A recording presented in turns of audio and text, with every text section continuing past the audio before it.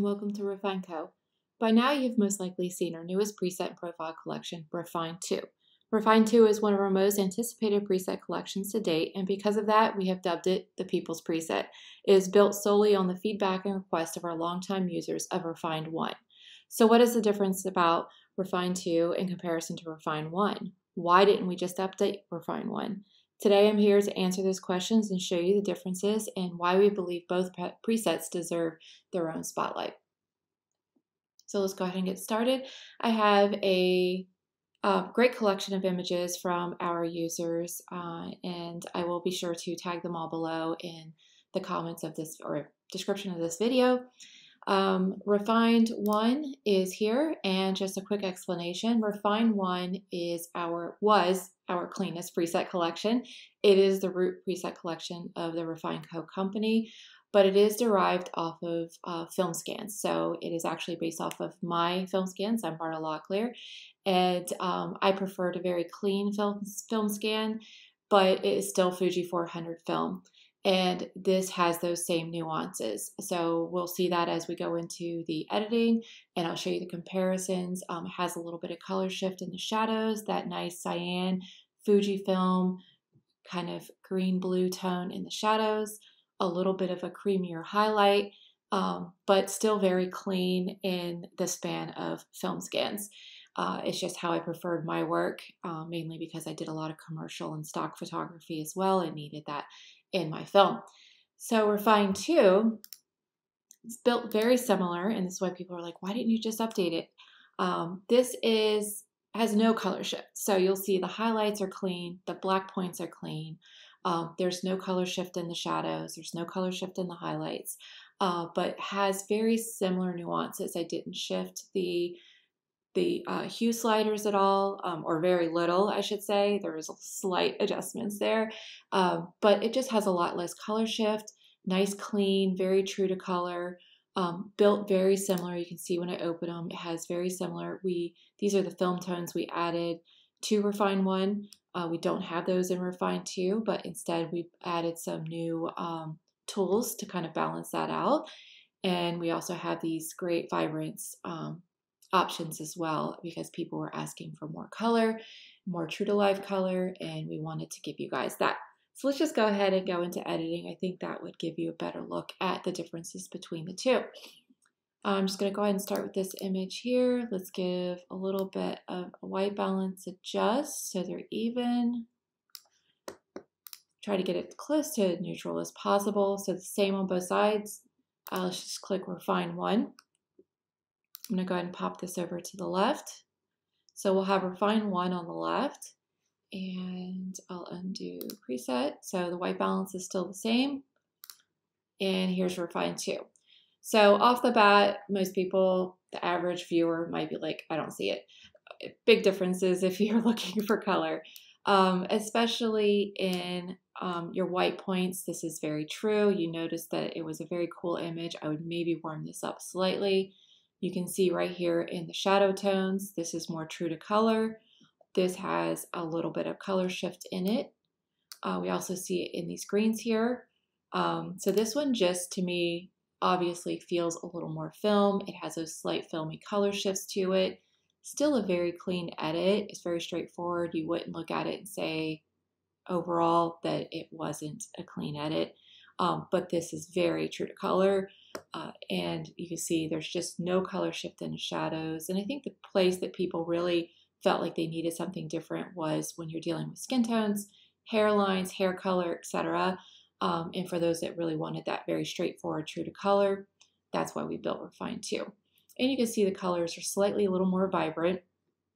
I haven't added any extra vibrancy to the main preset, but we did give you an option to add 2 levels of vibrancy to the preset. And for those of you that are using the new Canon R series, that struggled with flatter images or desaturated images, Refine 2 really helps with that. We're seeing a lot of cut through, and I have some CR3 images in here. There's one there. So there's a few, so I'll be able to show you just how well it does on those as well. And then, of course, you have all the different tools. I'm really not going to go into that but I wanted to show you the color differences because honestly, that is the main difference between the two collections. And I wanted to show you how they translate on all the different skin tones and lighting situations. So again, let's just go ahead and kind of get this at a good starting point and compare the two. So Refine 1, let's pop this over to the left. And I'm just doing a one click right now, except for white balance and a little bit of exposure. Undo preset, white balance is still the same, and Refine 2. So here you can see definitely in the black point, the biggest difference there, a little more depth and a very clean. You can see this definitely has a little bit of that kind of green. People were saying they kept seeing green. It's actually cyan that's added to it, but when you balance that with yellow or warm skin, it makes green.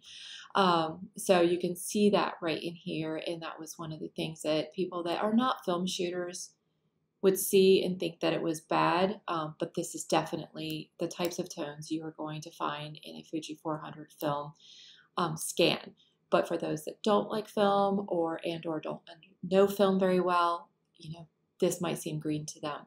And then here you can see it's just very clean. The edit itself is very similar, so there's not a lot of differences there other than the color shift.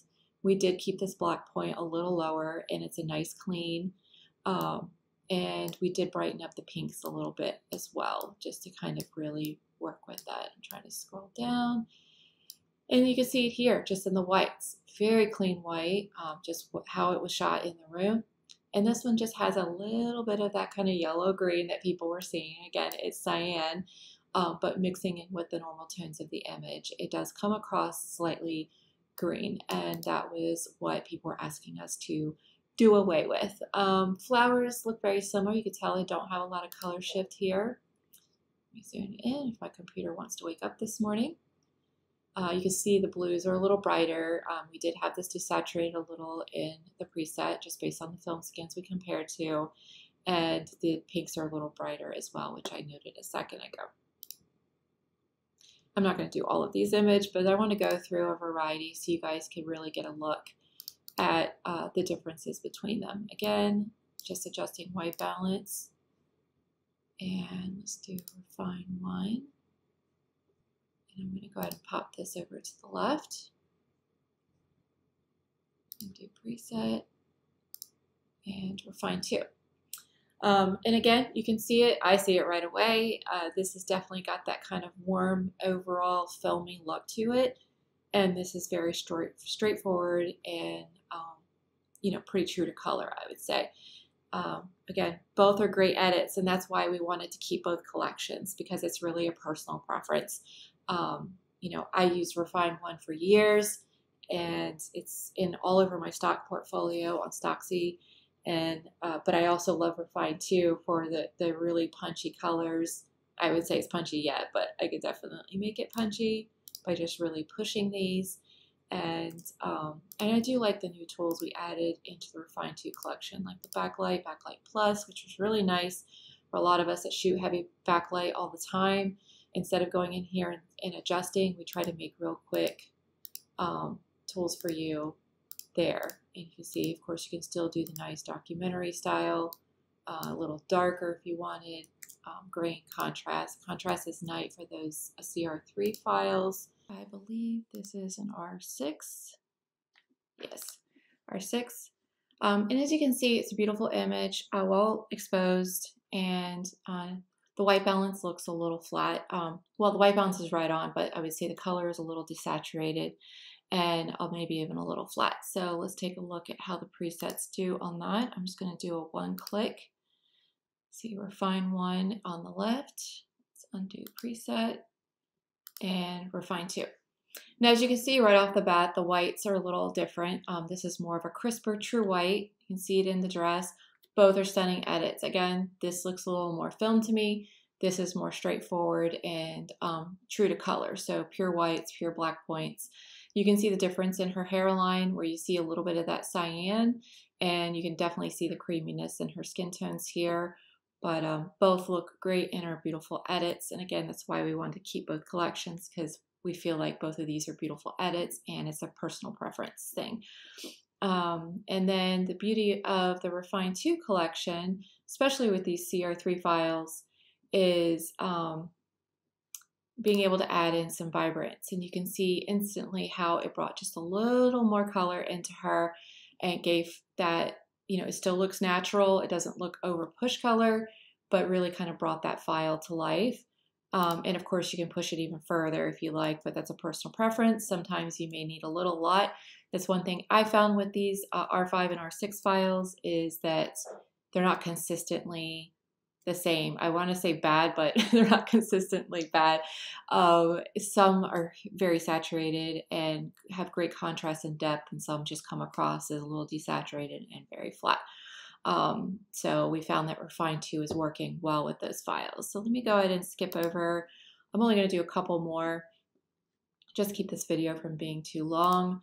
Again, let's do Refine 1